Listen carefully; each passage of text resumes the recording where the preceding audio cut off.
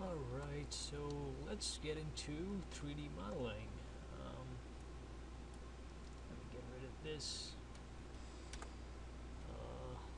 Let's just exit Sketcher altogether, start fresh, standard orientation. Okay, so we're gonna go sketch, select a plane. And this is how any 3D part starts. We're just gonna make a block, cube, if you will.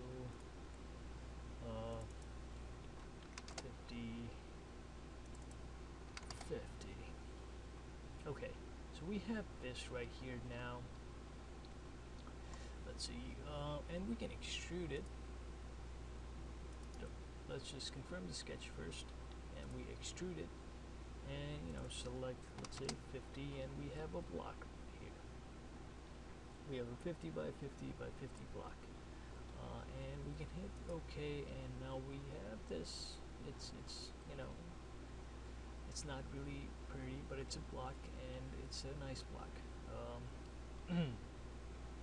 So now let's say if we want to make something a bit more complex, we have this block. Let's see if we want to have a hole in it. Actually, I'll just go in order. We used Extrude. We'll do Revolve, Sweep, and Sweep Blend. We'll just go over them one by one, and then we'll do a case study where we make things that are just a combination of things. But let's just go over the basics first, I guess. So this is how you extrude things. But I'm gonna show you how to revolve things now. I'm gonna just make a sketch again. Revolve is usually used for something that's gonna be symmetric. Let's say like glass. So we're gonna get a little fancy now. Let's make a glass. And this is not going to be a good looking glass, I can assure you that.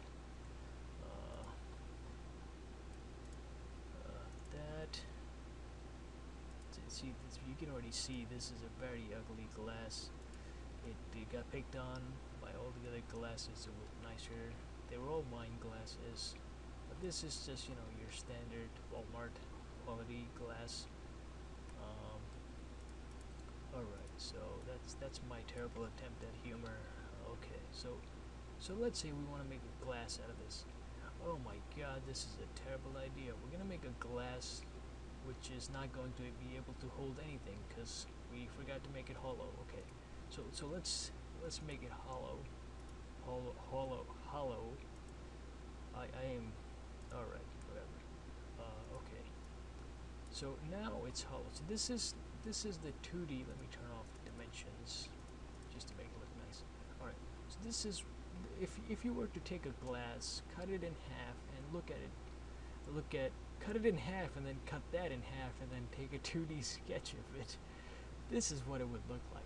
It'll make sense soon, don't worry. Alright, so let's just confirm this sketch, and now we want to rotate this sketch. Let me just get rid of this plane. So when we want to evolve it, we want to evolve the sketch. So we selected the sketch. My god. Before we enter the revolve tool, select the sketch, say you want to revolve it, and then we turn on this thing. Oh my god, I forgot something terribly important. Alright, so we need to go back to the sketch now and modify things. How do we do that? Right here, the model tree that I went over about 2 or 3, the first video, second video. We can right click it and say edit definition. And look at that, we're back in the sketcher.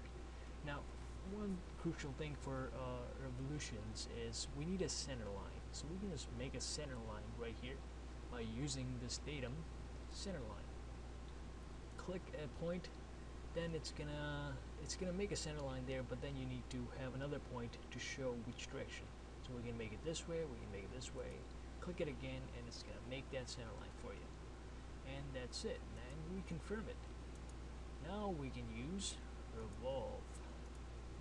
And oh my god, what?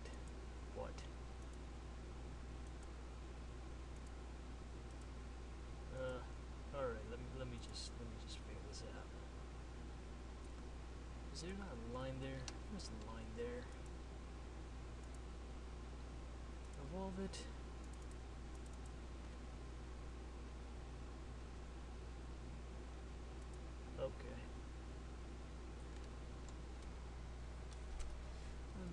sketch. Did I make the wrong center line? I probably made the wrong center line, didn't I? It's a datum line.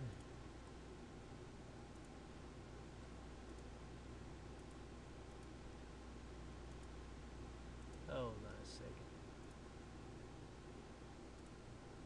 Okay, so I finally figured out what was wrong with it. I'm gonna just recreate what the error was.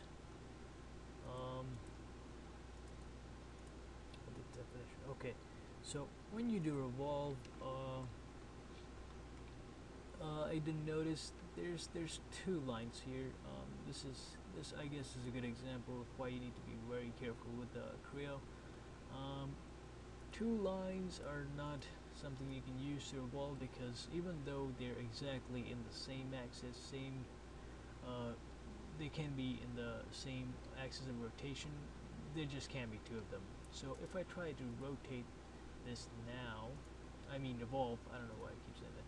See right there, it won't let me select it. It says cannot have two or more consecutive lines in the axes, on the axes.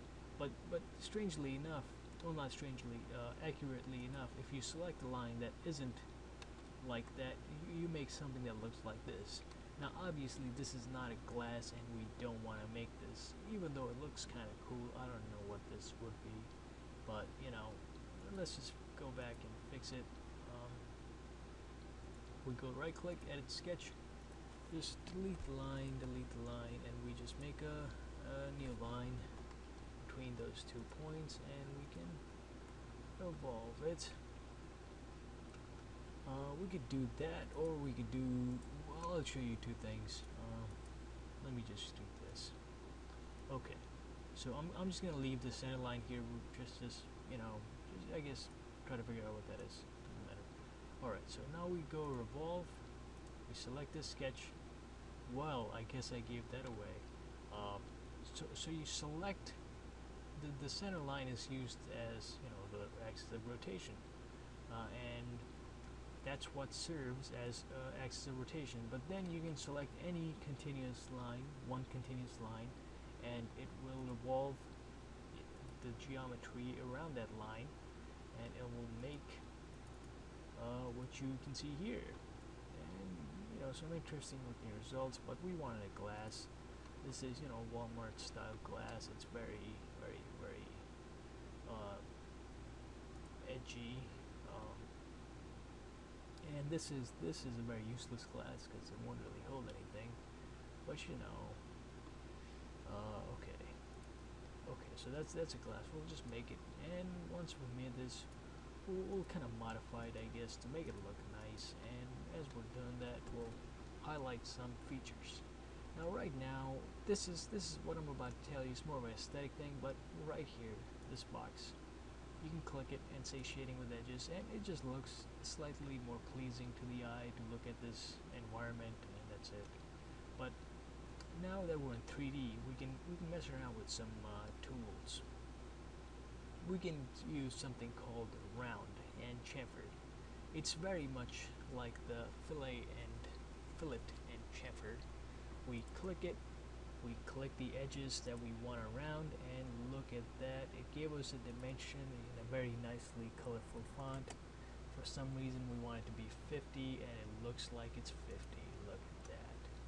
We want to round it again, and this time we'll select this edge. Oh my god, it looks beautiful. Look at this.